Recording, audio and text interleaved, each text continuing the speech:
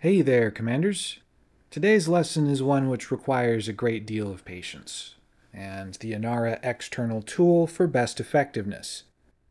If you have not set up an Inara account, I highly recommend doing so before continuing. Note that all engineering materials are available to find without regard to the number or types of engineers which a given player has unlocked. Starship engineering is a long-winded and very tedious process, both to learn and undertake. While there have been improvements to the system over the last few years, one inescapable aspect of engineering is the need to go out and scavenge materials. These resources are divided into three types, which are then further divided up based on category and rarity. Raw materials are the unrefined mineral and ore samples, which can be collected by an SRV or during asteroid mining operations. These samples do not need to be processed by a refinery and do not take up any cargo space when collected. They can only be exchanged at a material trader who deals in raw materials or used in synthesis and engineering blueprints. Data materials are information artifacts, which can be recovered from various public terminals and data repositories scattered throughout the bubble. Like raw materials, these data samples do not take up cargo space and cannot be exchanged except through engineers or material traders. Manufactured materials are what we will be searching for when hunting for high-grade emissions. These rare signal sources appear randomly in populated systems and typically contain one or two different types of material at grade 4 or 5, which can be harvested. The exact material available depends on conditions derived from the background simulation, and are influenced by things like superpower alliance, economy, faction state, and population. For example, Imperial shielding will only appear in systems where the controlling faction is allied with the Empire. Core dynamics composites only appear in systems controlled by the Federation, and improvised components only appear in independent or alliance systems where a faction has entered the state of civil unrest. This means that certain materials are more difficult to find because their specific trigger conditions are more rare. By far, the most difficult high-grade materials to find are pharmaceutical isolators, which only appear in an independent or alliance system, with a faction state experiencing an outbreak. Effectively hunting different high-grade emissions requires understanding what conditions trigger the material you are looking for, and then working to find as many systems with that matching condition as possible. High-grade material hunting is very much a quantity game, where the odds of finding what you want increase the more systems you are able to visit. This is where Inara becomes your best friend, as it provides a tool tailored specifically for the task. From the desktop version of the Inara homepage, highlight the Data tab, and then select Search Nearest. Select the Star Systems tab inside the tool, and then fill out the form. This is where knowing what you are looking for starts to matter a lot. Thankfully, Inara also has a list of all the materials you can find and their location attributes. In a separate browser tab, open up the Inara homepage and then select the Data tab. This time, look over to the list of links under the Engineering category and select the Components link. This page lists all engineering materials in the game, including those used for spacesuits, which are not relevant here. To filter the list, select the Manufactured tab located on the list header. From here, click the Grade Cost column header twice to sort all remaining manufactured materials by rarity. If done correctly, you should see all Grade 5 rarity items at the top of the list. These materials are what we will find in high-grade emissions, with a few exceptions that we can cover later. If you have progressed in the engineering system enough to have access to Grade 5 blueprints, then, odds are, you will know what you are missing on this list. If you are just getting started in engineering, these materials might not have come up as requirements yet, but don't worry.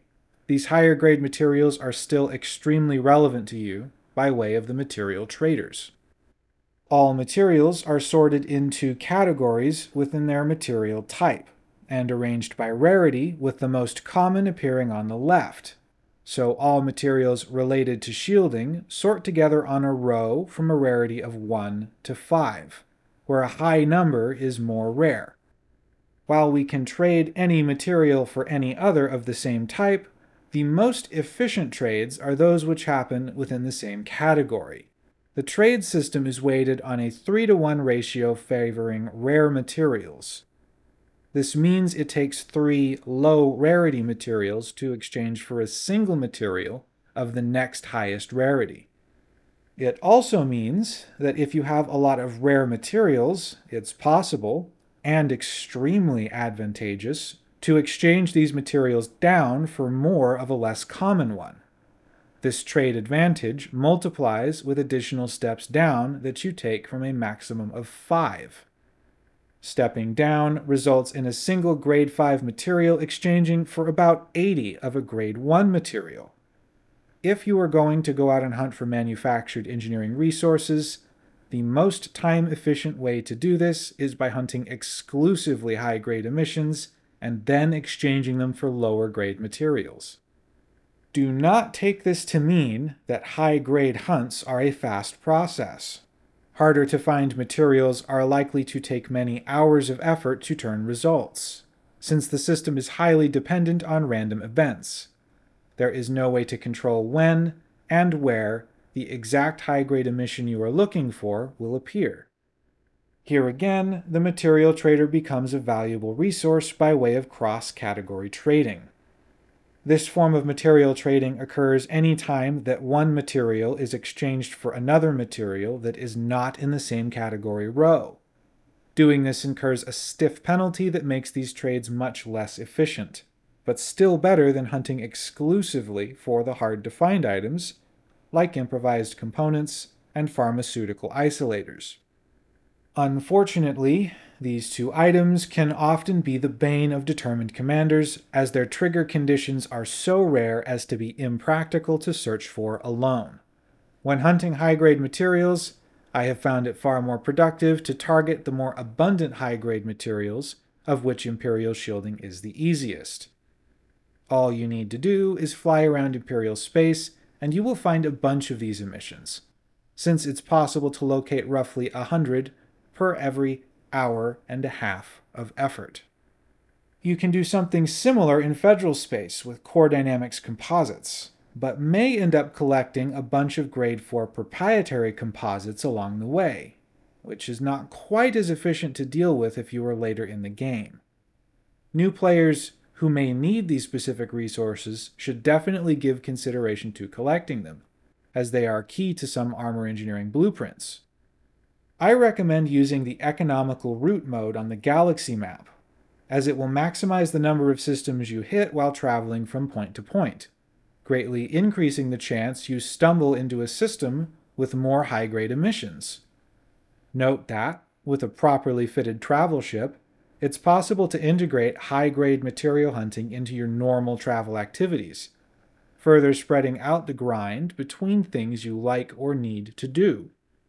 When you fill your storage to capacity, once again Inara comes to the rescue.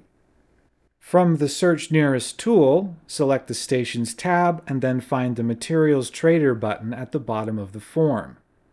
Selecting this button will auto-generate a list of stations with materials traders, using Sol as the default central location, or your last known location, if you use a position reporting tool like ED Market Connector. Be sure to manually update your location by selecting the Change Search button if you find that it does not match where you currently are. When trading materials from full, I typically trade excess materials down to about 50 units. Be sure to trade down within a category first to load all the lower bays before starting to trade across categories, unless you have a specific material need. When trading across categories, it's best to trade for exactly the thing you are looking for, regardless of its rarity or category, from the most abundant high-grade material you currently have. You can still exchange other materials around in a pinch, but will suffer worse trade efficiency. Any ship with a collector limpet controller and a cargo bay is capable of hunting for high-grade emissions, though I recommend adding a fuel scoop and a Supercruise Assist module to reduce logistical headaches and provide ample opportunity for breaks. It's possible for a high-grade emission to spawn hundreds of thousands of light seconds away, so it's nice to hand off control to the assist unit and do some chores or use the bathroom while your ship flies out to distant points. 64 tons of cargo bay capacity works best for high-grade material scavenging, as an extremely successful day will still require about an hour to drain all limpets from a given bay. This helps break up gameplay into manageable chunks, providing an easy goal to hit during a session and helping prevent you from losing track of too much time. I also recommend having a good podcast or streaming service open on your phone or another monitor, as this is not very engaging gameplay and is likely to bore even the most dedicated of players. I managed to listen to basically every episode of South Park doing stuff like this in Elite, so be prepared for a long ride or have a way to break things up. That's all I have for today, so I'll catch you all later.